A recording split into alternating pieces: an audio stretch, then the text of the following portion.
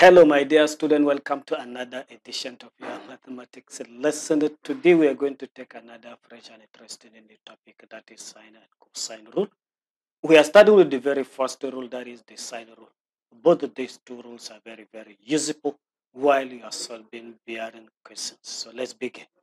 After completing the very lesson today, my dear student, you'll be able to state what is the sine rule, and you'll also be able to use the sine rule to solve the triangle problems. These are the two things I hope, my dear student, you'll be able to do after completing the very lesson today. So as usual in your favorite segment of the lesson, Math is Fun, today I'll give you another interesting group of numbers. These numbers are called keys numbers. I will explain with our examples what are keys numbers after completing my lesson today. So don't go away. To begin the lesson, my dear student, let me just use this typical triangle. Is this that I'm going to use to explain what is sine rule and all other things involved. Let me just explain these notations. This is angle at E. Then the side opposite to it, its length will now be denoted by small letter E. If this is angle at B, then the side opposite to it, its length will now be denoted by small letter B. Likewise, this will now be small letter C because it is opposite to the angle at C. So in this typical triangle, what sine rule says, it says if you now take E, that is the length of this very side, and you divide it by sine A, that is the sine of the angle opposite to it, is the same result you are going to have when you take B, that is the length of this very side, and divide that length by the sine of the angle opposite to it, that is sine B. That is the same result you are going to have when you take this very length C and you divide it by the sine of the angle opposite to it. This is what sine rule says. So these three ratios are always the same, provided it is from the same triangle. You can equally rewrite this rule, that is this sine rule, by taking the reciprocal. That is, instead A over sine A, you now have sine A as denominator divided by A. It's the same also sine B divided by the length of the side opposite. So this is what the sine rule says. Let me just move. So condition for using sine rule. Sine rule can be used in either of the following cases. Let us see the cases. If you wanted to find the length of a side of a particular triangle, that is case 1. What you need to do if we are to use the sine rule, there are basics details that you must see in the triangle. Similarly, if you wanted to find the size of a particular angle in your triangle, that is case 2. There must be some details that must be there before you apply the sine rule. Otherwise, you cannot. Let's see what are the details that you must have in each of these cases. So in case 1, that is if we wanted to find the length of a particular side of the triangle, just like this very triangle. Suppose you want to find the length of the side BC, or you wanted to find the length of the side AC, because these two are missing. So what this says, if you wanted to find the length of the side, you must have 2 angles and 1 side none. So let's just see this drawing and analyze this condition. You can see this angle is marked, which means it's given in the question. This angle also at B is marked, which means it's given in the question. And the length of the side AB is also marked, which means it's given in the question. Then you can now use this either to find the missing side AC or the missing side BC. Let me just move to the case 2. Case 2 is finding the angle. For you to find the angle, 2 sides of that very triangle must be given. And 1 angle opposite to one of those sides must also be given. Let me just use this drawing to analyze it. If we are to find the angle, either this angle at A that is missing or this angle at B that is missing, what is required, the basic information that you must have in the triangle, it says you must have 2 sides. So in this case, I have side AB. AB is given because it is marked. I have also side AC. You can see 2 marks, which means it's given in the question. And I have this angle at C. These are the conditions we now used to find either an angle or a side in a triangle using the sine rule. Let me just move and take examples. Example number 1, you asked to find the value of y in the figure below. This is a triangle. I have two angles, 40 and 60. And the length of this side is 10 millimeters. I'm asked to find the length of this side, which is denoted by letter y. This is the y that I'm asked to find, is simply the length of this side. So solution to this very problem, remember the condition. The two angles, one of them must be opposite to that very side that is given. In this case, it's 10 millimeters, and the angle opposite to it is missing. So I can find it using sum of angle in a triangle. That is summation of all the three angles gives me 180.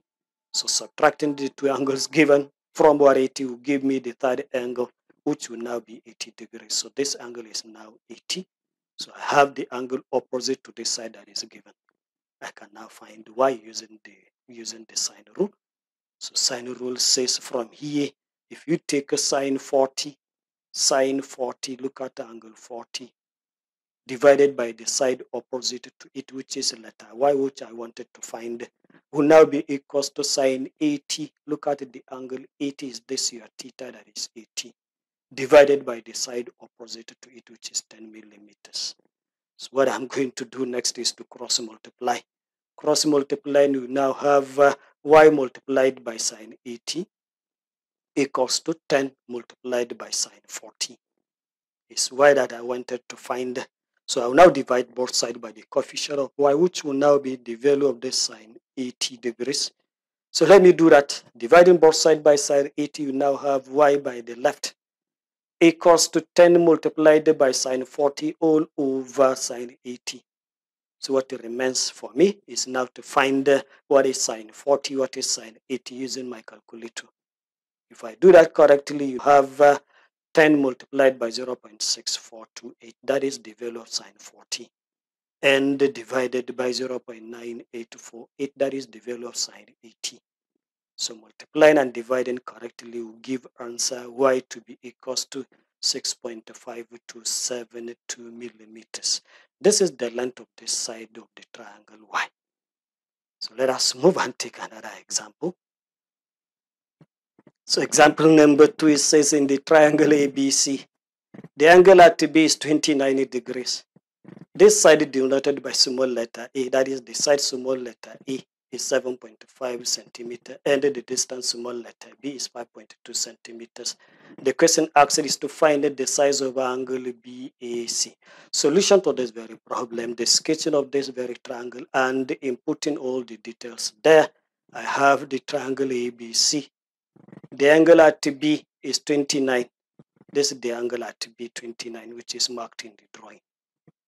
Next is this distance small letter a. Remember, small letter a is the side opposite to angle at A. So it is this side that will now be 7.5. Let me mark it.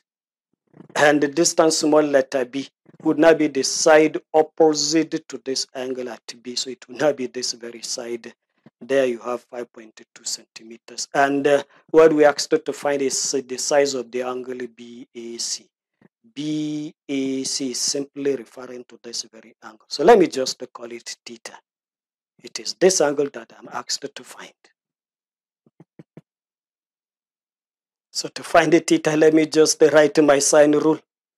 I will now have a sine of theta, that is the sine of this very angle that I wanted to find, divided by the side opposite to it, 7.5, equals to the sine of this angle 29 divided by the side opposite to it, which is 5.2. So what I'm going to do next is to cross multiply. Cross multiply, and I will now have sine theta multiplied by 5.2. Look at it. Look at it. Equals to 7.5 multiplied by sine 29. So what I'm going to do is to divide both sides by 5.2 so that I have my sine theta alone. So there, if done correctly, you now have 7.5 multiplied by sine 29, everything divided by 5.2. So what I'm going to do next is to use my four-figure table or calculator to find what is now sine 29 degrees. Sine 29 degrees, if you find it correctly, you now have 0.4848. So I will now multiply and divide. If that is now done correctly, you now have 0.6992. This is a sine theta, not the theta. So what I'm going to do to get a theta, I'm now taking the sine inverse. So sine inverse of 0.6992, if done correctly, either from your calculator or from your four-figure table, if that is done correctly, you now have 44.37 degrees. This is now the angle theta that I'm asked to find, which is now the angle BAC.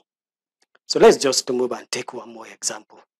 Example number 3 says we have to find the angle YDZ. YDZ, look at YDZ in this very drawing, from this very figure. So this is the angle. But I have this length 28 and I have this length 20 and I have this very angle 30 degrees. So solution to this very problem, you now go back to the drawing and see the angle that they asked to find. It is this very angle. It's an exterior angle of this very triangle. If I can find this angle inside, which is adjacent to this exterior angle, I think I am done, because I can now use angles on a straight line to find this angle that is the exterior angle. So let me just mark the angle inside my triangle. Let me call it theta. If I can find the theta, I think I'm done. So sine rule free to find the theta will now be sine theta divided by 28. Look at the theta divided by the side opposite to it equals to sine 30 divided by the side opposite to it, which is 20. So I will now cross multiply. Cross multiplying gives you sine theta equals to, and dividing both sides by the coefficient of sine theta, which is 20. You now have sine theta equals to 28 multiplied by sine 30 all over 20. So now use your calculator to find what is sine 30 degrees. If that is done correctly, you now have 0.5 as the value of sine 30. So next is to multiply 28 by 0.5 and divide the result by 20. If that is done correctly, you now have 0.7. This is the sine theta. So what we now do is to find the sine inverse of this 0.7. That will now be the size of our angle theta. So if that is now done correctly, you now have a theta to be equals to 44.42 degrees. This is the value of theta after taking the sine inverse of 0.7. But remember, we asked to find this exterior angle, which I said if I have my angle theta, I can now use angle on a straight line to find this angle, because the two are adjacent angle on a straight line. So to find that angle YDZ is simply equals to 180 minus 44.42 degrees.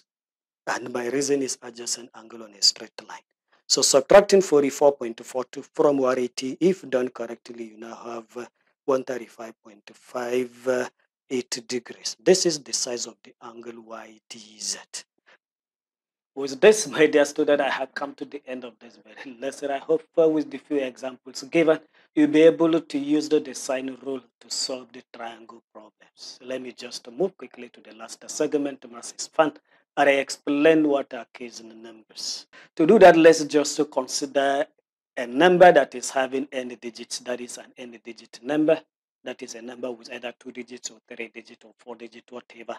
And you now use those digits to form a sequence of numbers, and that sequence will now have first n terms as those digits in the number.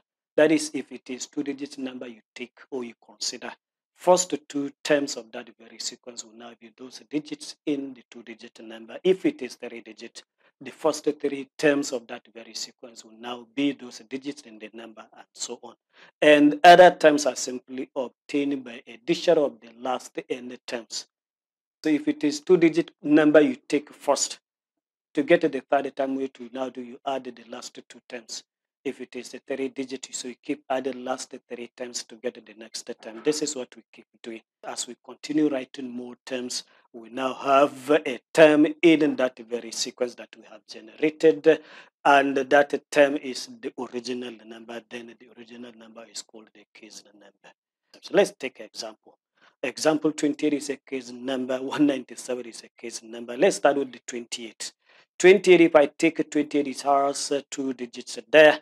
And if I am to form the sequence will now have first 2 times 2 and 8. So to get the next term, that is the third term, I'm adding last 2. 2. Addition of 2 and 8 will give me 10. Look at it. 10 will now be the third term.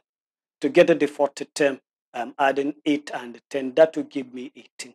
This is how we now generate those terms. We added the last n terms. So what I'm expecting to have is a number 28 as I write more terms. So to get to the next term, I'm adding 10 and 18. That will give me answer of course 28. That means 28 is a case number because I happens to have the same number as a term in this sequence using this rule to generate the sequence. Let me take the last one. 197 is another case number. If that is the case, I can now form a sequence using first three terms as digits of that very number, 1, 9, and 7. Look at it. So if I want to get the next term, what I'll simply do, I'll add the last three terms. So addition of 1, 9, and 7, that gives answer 17. So to get the next term, you add also last three, 9, 7, and 17. That will give answer 33.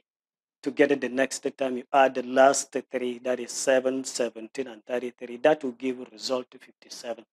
So if 197 is a case number, as you write more terms, what you now have a term also exactly equals to 197. So let me just move. So next term will be 17 plus 33 plus 57. That will give result 107. If I now write the next, it will now be 33 plus 57 plus 107. That will give result 197. You can see I have 197 now as a term. So which means 197 is a case number. Let me just give you other examples of case numbers so that you can now practice. So other examples of case number 14 is a case number, 1947, 75, 742, and many other numbers that are case numbers. You can try and see whether they are really case or not. So with this, I have come to the end of this very lesson. We see more of this amazing things in mathematics in our subsequent lessons.